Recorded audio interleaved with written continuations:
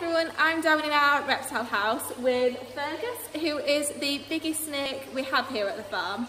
And you will probably remember a few weeks ago we moved him into one of the biggest enclosures we have in our reptile house. So we're here to do a little bit of an update on how he's settling in and seeing how he's enjoying it. So Fergus is all curled up there under his basking light, so he's staying nice and warm. And the reason he's kind of curled up and being quite sleepy is I actually fed him yesterday, so he's kind of digesting that meal he's got inside him. He's usually actually really active in this enclosure, exploring all these branches and stuff and exploring all this plant. Now this plant I'm really proud of because it's looking really well. It's actually growing and he hasn't trampled it, so I'm very impressed with him. So he's doing really well. Another thing he's enjoying about this home is this big pond he's got. So usually he actually likes to spend, honestly, 2 to 3 days every so often just soaking in here and having a bath. And he seems to really enjoy that. I'm really pleased that these branches have actually held up. We did kind of make sure they were really sturdy because he is quite a heavy-bodied snake.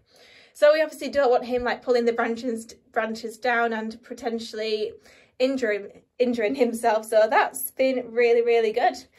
Yeah.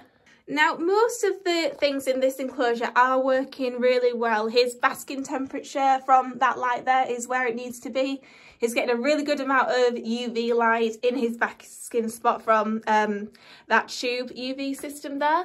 The only thing we're kind of having a slight problem with, now the temperature has dropped a little bit colder outside, is keeping the ambient temperature, kind of the temperature not in his basking spot, still at a warm enough level. So we're looking at that to be about 24 degrees on the cool side of this enclosure.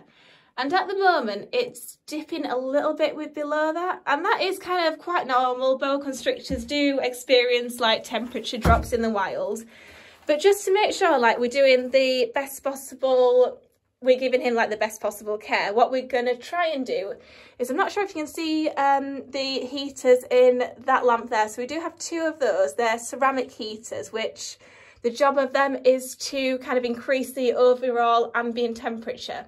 And we're thinking that those are just not powerful enough. So what we're going to try to do is unscrewing those ceramic heaters and kind of putting some bigger wattage ones in the hope that that's going to kind of help Fergus be comfortable all over his enclosure. It's kind of a problem we've only run into recently, but we're doing our best to solve it. I did say that I'm going to do that today, but kind of thinking about it, because he is digesting that meal, I'm not going to bother him. I'm just going to kind of leave it a few days and then crack on with that job, I think. All right, so I hope you enjoyed this update on Fergus. I'm not sure if you can see, he's just poking his nose out to say hi. So that's very nice of him to, you know, let us know that he is enjoying his new home. So we do have quite a lot of exciting things happening in our reptile house over the next few weeks, so you'll have to stay tuned and watch out for those. So from me and Fergus here, we'll see you later. Bye.